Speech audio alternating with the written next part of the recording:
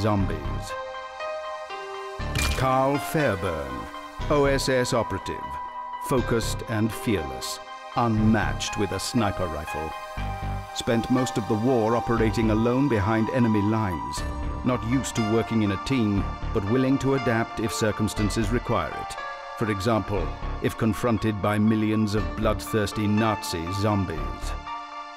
Beth Coleman, portrait painter, a keen eye and a steady hand, an artist with a gun. Exchanged brushes and canvas for guns and bullets when subjects stopped sitting politely and started attacking her. No previous combat experience, but quickly discovered a talent for dispatching the undead. Dr. Ephraim Schweiger, academic researcher, former pacifist and skeptic, would rather be in a library.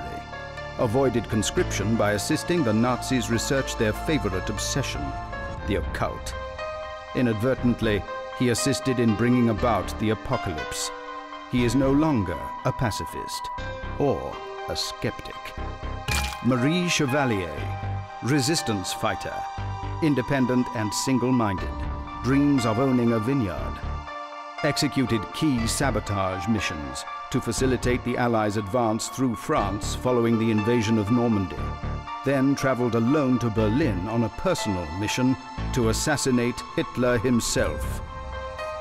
Boris Medvedev, Red Army veteran, stoic, practical, and no-nonsense, fiercely loyal to the deserving, narrowly avoided charges of insubordination on a number of occasions.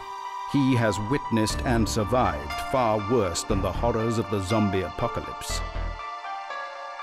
Anya Bokareva, amateur sharpshooter, patient, deliberate, and patriotic. Gave up rifle sports and her university studies to serve in the military when Germany invaded the Soviet Union. Rapidly established herself as one of the most formidable snipers in the Red Army. Hermann Wolf, Wehrmacht captain, alert, wary, doting husband and father, little patience for politics with its attendant egos and backstabbing corruption. Never believed in Hitler's message, but followed orders for the sake of protecting his family. Hannah Schultz, freedom fighter, fierce, driven by vengeance, orphaned at an early age, values family above all else. Wears the uniform of the man who executed her husband and children. Carl Fairburn, Beth Coleman, Dr. Ephraim Schweiger, Marie Chevalier, Boris Medvedev, Anya Bokareva, Hermann Wolf, Schultz,